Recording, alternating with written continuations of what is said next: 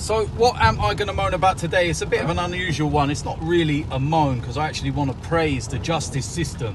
I represent my fucking self. How we doing, guys? Welcome to DT's Daily. That's right.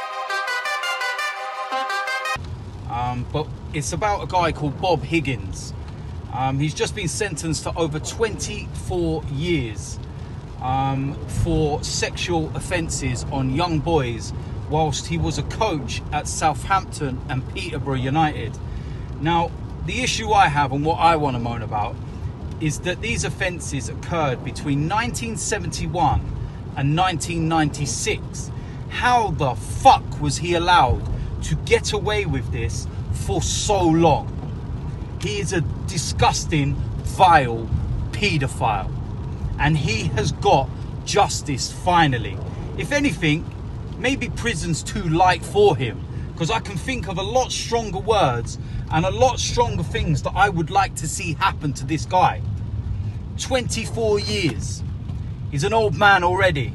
He's going to rot and he will die in prison. Good riddance.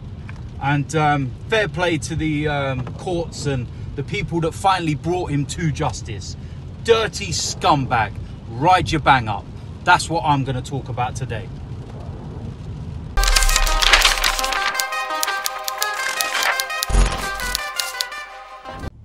So not a great deal going on at the moment in terms of transfers, just the usual rumour mill and everything else. And I suppose the only new kind of rumour that's emerging in the last few hours or so is that Frank Lampard will leave his job as Derby County manager to take over as the new Chelsea manager the moment Sarri leaves to go and join Juventus. We've heard all the rumours before. It's a big gamble by Chelsea, that's for sure.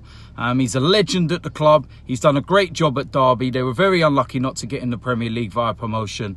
But like I said, it's a massive gamble. So we'll wait and see. But I do think Frank Lampard will be the new Chelsea manager.